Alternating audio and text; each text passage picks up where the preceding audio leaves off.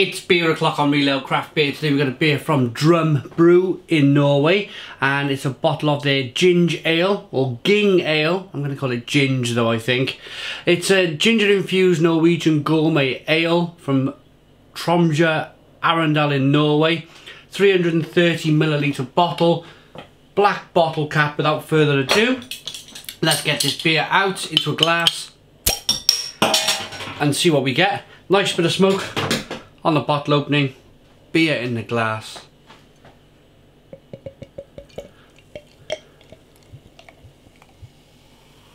The guys at Brew were very kind enough to send me this beer and a glass. I quite like the glass, it's very nice. It's a stubby bottomed glass.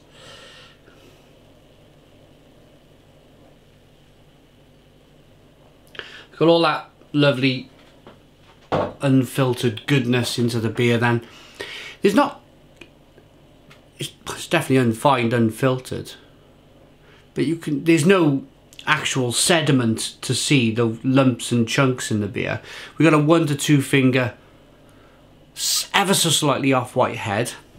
It's a hazy amber ginger, if you like, coloured beer. Let's get the aroma. Oh, it smells fabulous. Wow. I love these Norwegian spiced ales. Really, they do a fantastic job of brewing spiced ales up there in Norway. It's like walking through a pine forest and it's just finished raining and you're running your fingers through the pine needles and the pine trees and just the forest, the wet forest. It's got that kind of loads of ginger, loads of spice. Did I give the ABV? I think it's 4.7% ABV.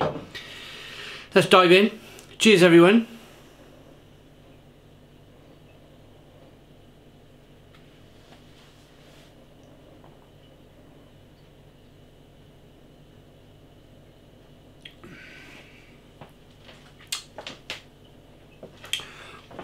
Oh, wow.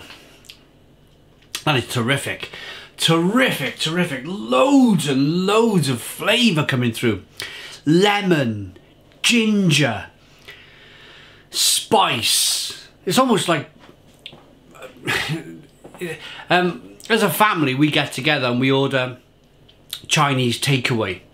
And what we do as a family, all the adults have the main dish. And we put them all on the side here if we have it here. And we have big spoons in each one. And everybody comes out and helps themselves to everybody else's dish, and you know, it's that kind of concoction of lemon and ginger and spice that I'm talking about here in this beer, but it works in life in general. You know, it works in ingredients, in meals, lemon and ginger. This is wonderful.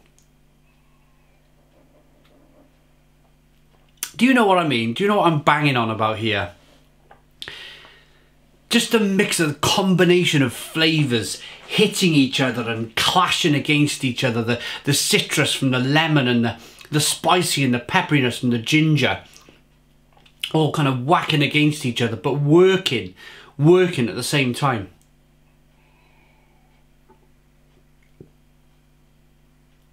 Fantastic drinkability.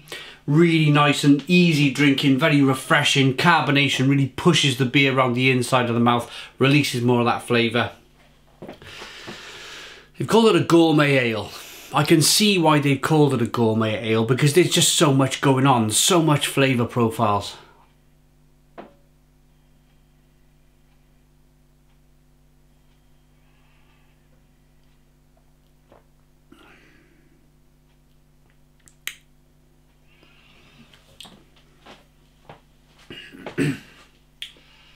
Lovely. A little bit of kind of light biscuity malt flavours coming through.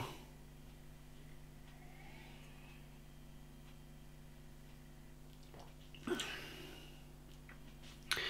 little bit of bitterness as well. I've added some hops into the beer, but this is wonderful.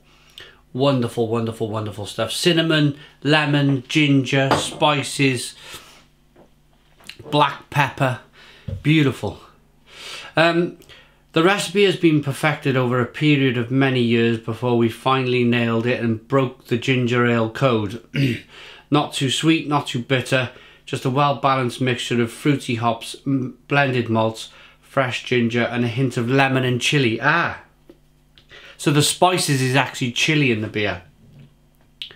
The final product is a refreshing drink in its own right, as well as the perfect taste enhancer and complement to a range of different kinds of food, from sushi and spicy food to Norwegian meat broth. Oh, that sounds fantastic.